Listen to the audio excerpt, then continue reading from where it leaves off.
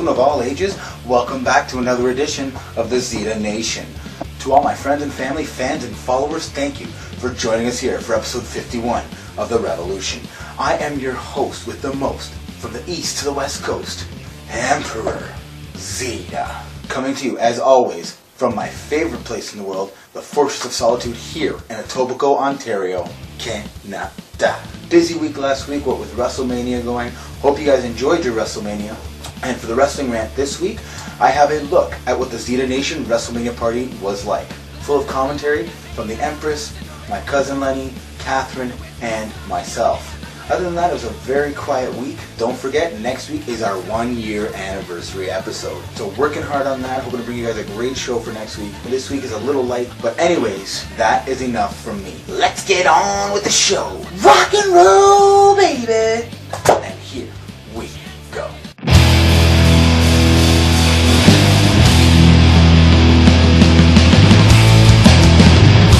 Coming up on 13 weeks. He's sleeping better, not eating as often, which is a bonus. He's getting a lot more vocal. He's making really funny sounds and trying to talk.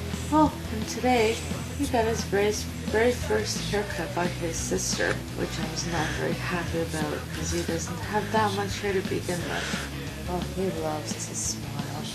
Which is awesome. He has such a great smile. And now he'll smile at, like, if you look him, if he knows you. Me, when I can say good morning to him, right away I get a smile. He gets, breastfeeding is less now. It's usually just in the morning that I give him the actual boob, and otherwise I pump and he gets the bottle, which is better for me because I can see what he's eating. He seems to be doing just fine with that. I think he's starting to get teeth. He's drooling like crazy, mowing down on his hand as if there's no tomorrow. Even like when he's full and stuff like that. First thing he does is puts his hand in his mouth and it's all drooly. Well, we'll see. But if he gets starts eating, he's full-time off the boob for sure. He's sleeping better through the night. Not through the night, but he's sleeping a little bit longer than just like, 2 hours and then up for eating. Last night he went to bed at 11:45 and he didn't get up until about 5 or 5:30. Hopefully he'll be sleeping through the night very soon so that I can start sleeping through the night so without hearing screaming. Okay, that's it.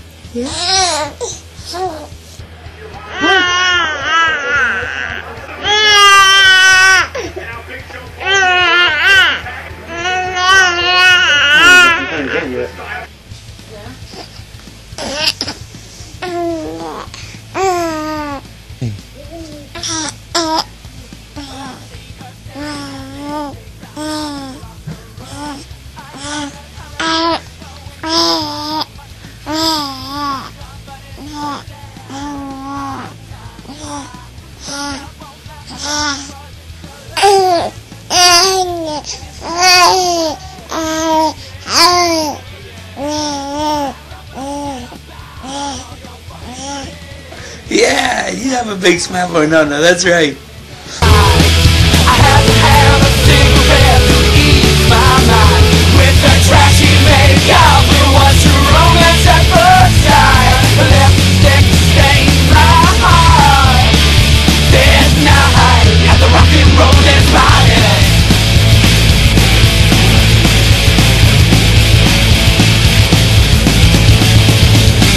I hear the music playing on the jukebox radio. Debauchery wakes me on the electric dance floor. My company. It's clover time. Wrestling Rant is going to be a look at what went on at our house at WrestleMania. We're going to show you a Zita Nation WrestleMania. So sit back, relax, and enjoy. And I'll be back next week for our 1-year anniversary extended Wrestling Rant. Excuse me! So it is WrestleMania. We are here at the home of the Zita Nation, here in Etobicoke, Ontario, Canada. So this is our WrestleMania crew for this week. We got Uncle Booger, Catherine and Anthony, Mommy all dressed up like Punk, and Uncle Lenny over in the corner. And let's not forget the voice of the revolution, Big Papa Tony. So we got us some chicken wings, we got us some beer. What's that, please? Look, Cena versus Punk.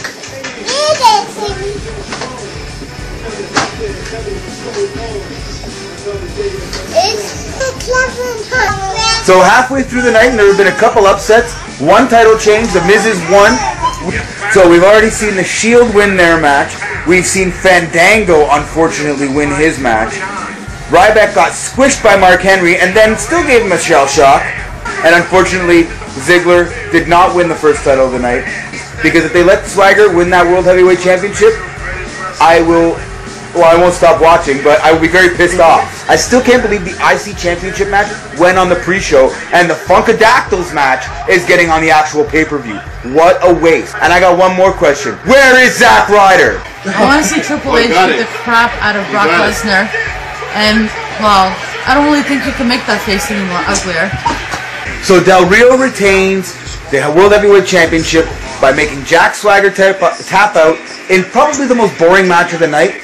No reaction from the crowd whatsoever. Not even any involvement from Colt or Ricardo Rodriguez. It sucked. And Ziggler didn't even cash in again. So Ziggler walks away with no titles for the night and losing his match.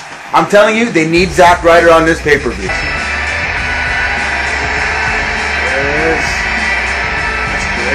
That is so awesome. The Undertaker has the best entrance in the history of wrestling.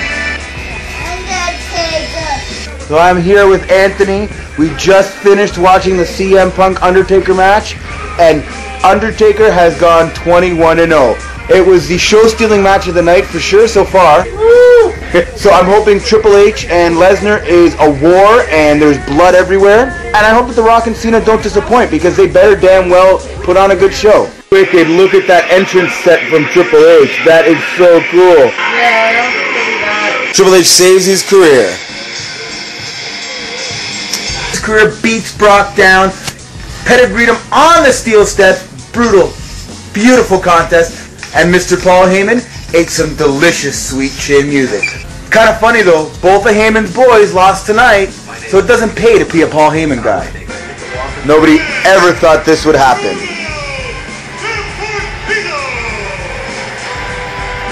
Once again, the WWE Hall of Fame class of She's even got a baby bump already. Yeah. So the dress she was wearing last night didn't show her much. And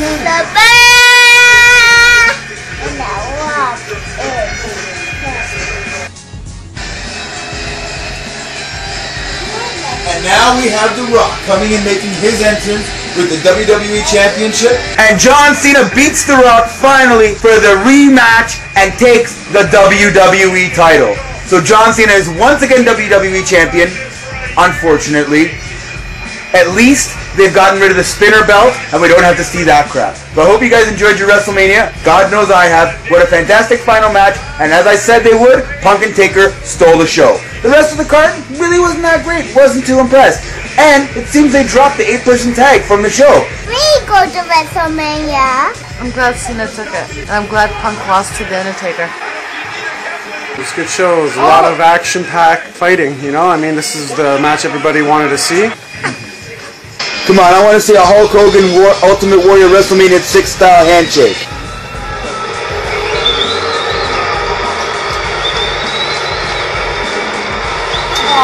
Now that's what you like to see.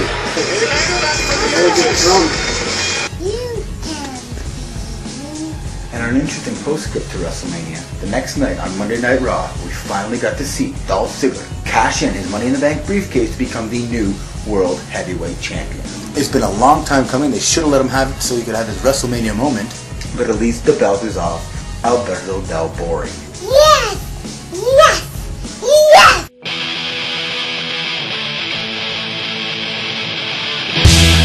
The pinky ring. I think I called it. How come the blowing gum? Ako alam yung here. Ako alam yung here. They're making a milkshake for me. Strawberry and banana milkshake. The ice cream is so yummy. I'm gonna put the banana in. Let me get the strawberry. Not the fudge. Dinner. That's like that warm cake. You like the warm cake too, Papa?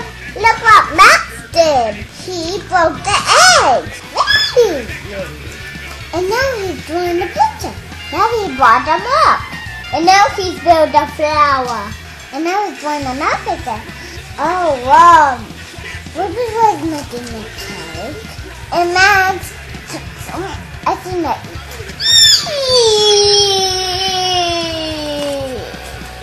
Max virtually ventured on the wrong cake. Yeah, cool. It's gross. No, wait. No, I gave it to me. I think we go to the Disney store. And Snow White was there. And the bookie is in the old room. It's gross. No, yeah, gross. When you make frogs. When you make frogs, yeah, gross. See, Zimmy! What does the Zimmy, Papa? It's Bonji and Millie. Oh, he saved the balloon. Let me watch it. With no memory of trying to recall, electric nights leave me waiting for the fall, waiting for the fall, waiting for the fall.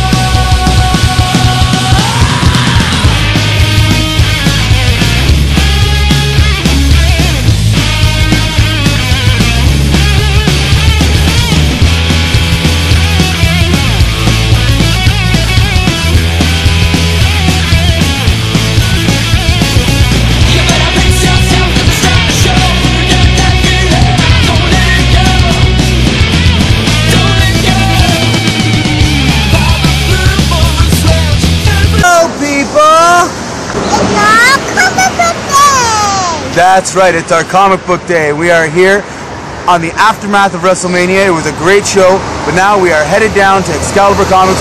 We're going to talk to Fred, we're going to talk to Rob, find out what the expert and the prophet have to say. Where are we going, Kat? So, we're headed down there, find out what the boys want to talk to us about this week, and we will... See you soon, people.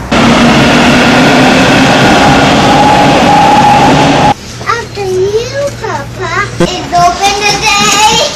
I think so. Here, I walk. So as you can see, we have the Steps of Doom back here again today. I'm stuck with the stroller, bringing it up as always because Magda just doesn't want to. So we're headed up the Steps of Doom now. I'm telling you, Rob needs to get an escalator. This is gonna give me a hernia. I swear to God. This is just gonna give me a hernia. This is Excalibur Comics, 3030 Bloor Street West, upstairs above the Kingsway Theater. I heard WrestleMania wasn't that good. Today I just want to mention who passed away. Carmine Infantino was 87. Carmine is best known for basic Silver Age Flash. He was the artist for the first part of the Flash's career and stuff. A lot of material that he did. Also, too, Adam Strange was another character he co-created, you can say, basically, which was also quite good. He was also editor-in-chief at DC Comic Books. Thanks to him, Kirby had his fourth world. He went over to DC and created the fourth world. Well, now basically DC has one of the greatest villains, is Darkseid. So we have him thanks to Carmine Infantino's work and stuff.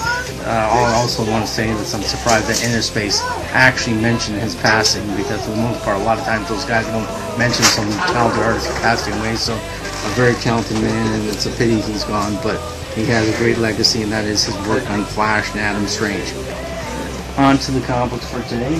There's a Wolverine by Alan Davis. Alan Davis is one of the good artists in comics. The man's been influenced by Neil Adams, and you can tell by the beautiful artwork that the man does. He's on for 4 issues, and believe me, this is 4 great issues. Wolverine is going to be out. Hawkeye, one of the better $2.99 books that Marvel has, and believe me, there's not too many $2.99 books that they have that's worth picking up, but this is one of them. Hawkeye is a great fun book. If you enjoy just having a fun time, just read the Hawkeyes. They're really well done. Age of Ultron. Good old Brian Hitch.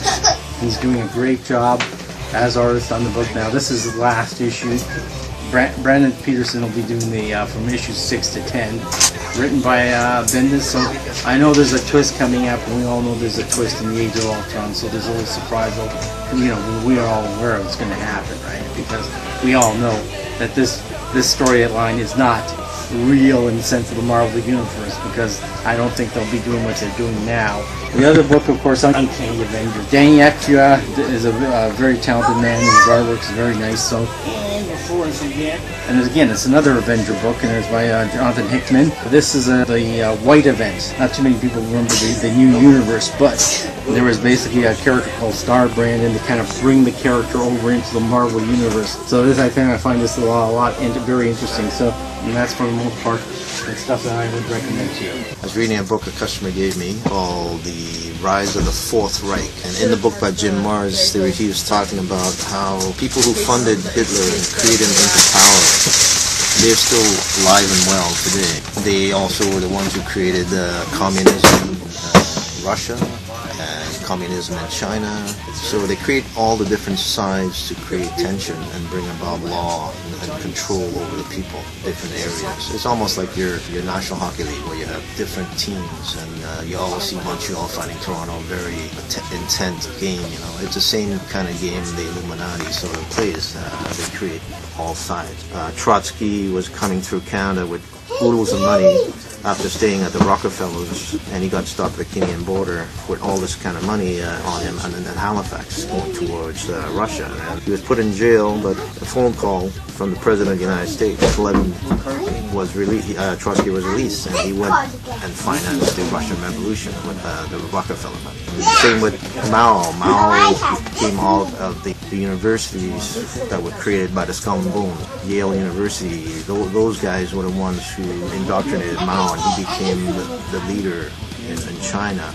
The secret societies create all these, groups or revolutionaries. In fact, I think personally, in my opinion, after looking at all these so-called Canadians going out in different parts creating terrorism, they've all been created and indoctrinated here, really. Why is Canada letting all these people in? I think it's basically to train them. It's why in Toronto or Canada became a target of Al-Qaeda. I believe the Illuminati wants places like Toronto and so forth to harbor terrorists and to breed it, to expand it. I think every country that went against Bin Laden has been bombed or something happened, except Canada. I think it's also Toronto is one of the biggest Illuminati cities. You look at the big CN Tower and the Sky Dome, they represent what the Illuminati always put in the front of everybody to worship. The obelisk would be the CN Tower, and the female counterpart would be the Sky Dome. Well, that is it for this week's episode. Thank you for joining us for another episode of the revolution that is the Zita Nation. Come back again next week for our very special 1-year anniversary episode right here on YouTube. Go back and check out all of my other episodes right here on YouTube. And don't forget to subscribe to my channel. One word, Emperor Zita, right here on YouTube. Pick up your Drop Dead Pinups Electric Night CD, find them on iTunes, and follow them on Twitter at Drop Dead Pinups. Don't forget to follow me on Twitter at Emperor Zita. Head down to Excalibur Comics for all of your comic book related needs. Did you guys come here to see WCW, or did you guys come to see the Zita Nation? Score one more for the bad guys.